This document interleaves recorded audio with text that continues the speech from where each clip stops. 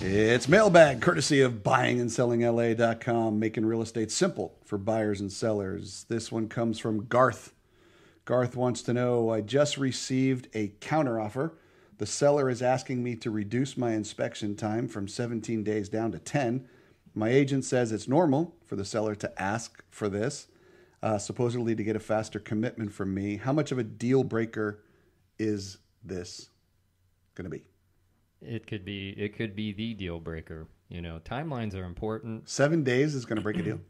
Yeah, well, because if someone else is willing to go down to 10 or maybe step up and say, hey, we can do it in 7 because we know we can get our... Hey, I can do that. Yeah. I can do that contingency in 7 days. Yeah. 6 minutes. Oh, I can do that contingency in 6 days. Exactly. Do that contingency. You know, and of course you want to make sure that your inspection contingency is exactly that for your physical inspections, not your other inspections, your appraisals and things that you want to remain. Yeah.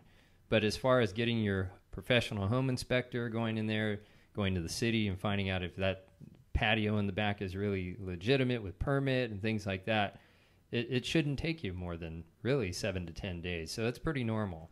That's usually one of the first things. Once you get the verbal that your offer got accepted, usually the realtor is immediately on the phone. When are you free for the inspection? Yeah. Didn't they make it 17 days for a reason? Isn't that kind of like a safe amount of time? Items. But I mean, if Frank says, and I know that, first of all, I know that not all real estate agents follow through with all the things you just said, but going down to the city, getting information from a city or a government entity takes time. Long Beach takes time. I mean, can you realistically do all of the due diligence that an actual real estate agent or a realtor should do? You can do it in a couple of hours with most cities. Some cities provide online permit and disclosure. But, you know, if you go to, let's say, for example, LA City, and you have to take your number, you could be there just as long as you would the DMV. But you're buying a house. Take the time, a few hours. You're going to get everything right in front of you. Who's taking the time, the real estate agent or the buyer? Well, you know, the brokers never like their agents to go and do the due diligence for the buyer, so it's really got to be... Why would they not want the agent to do the due because diligence? Now they're the professional. That's the liability. But now you're... Okay, something. Like a buyer, like Fred and Ethel are going to know what to do? Oh, you'd be surprised. Buyers will put the finger and point the finger at whoever when things go wrong. Let's say you are the agent and you go down to the city for the buyer and you give them 20 pages of permits and construction permits, but there were 21 and you just happen to miss that one, and that missed document could be key.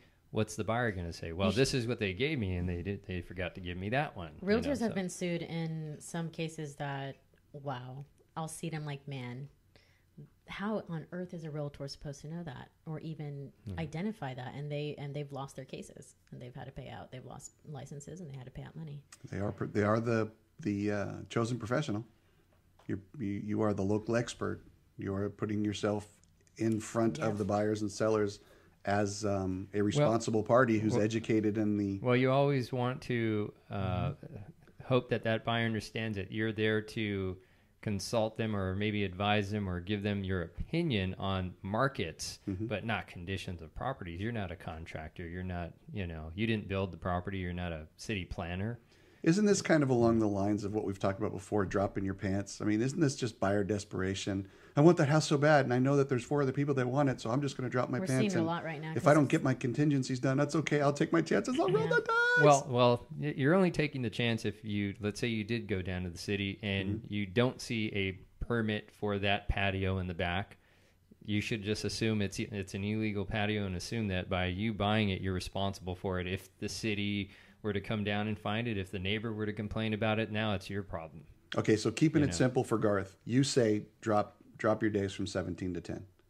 I think it's reasonable, and it's not uncommon to ask for 10 days instead of 17. You agree? Yes, you can do it. You can get it done in that amount of time. Yeah, I mean, I think there's just a couple other things if he is prepared to deal with the consequences of those inspections coming in, like Frank said, the patio not being great. So different buyers are going to have different levels of motivation, and they're going to have different tolerances for risk. So for the most part, it's probably okay. I mean, realistically, the other side of that is an inspection comes in, something's not right, and then you're going to go back to the seller and negotiate, and they're not really in a position where they have to negotiate with you. So it's kind of a situation where you either buy it as is or you just move on. Wow. Yeah, and that's where the agent, like as you said, their professional opinion should come into play. Now that the buyer knows it, the agent knows about that patio. Now that agent, or at least I would feel comfortable saying, "Hey, these are the consequences for that. This is my experience. This is what I've seen happen." You know, that kind of advice makes total sense. But you're not a planner. You don't know if that really is a legitimate or not a legitimate. So you should stay out of that. And there's be a couple of lending things that you probably want to talk to your lender about when it comes to unpermitted. Well, Garth, it looks like at least you've got a majority here, because I don't like dropping my pants for anybody, especially when it comes to buying what around here is going to be a $500,000 or $600,000 house. So, but my gang over here, and they're the professionals, they say go ahead and drop it from 17 to 10. All right, keeping it real estate, and find more at findmywayhome.com.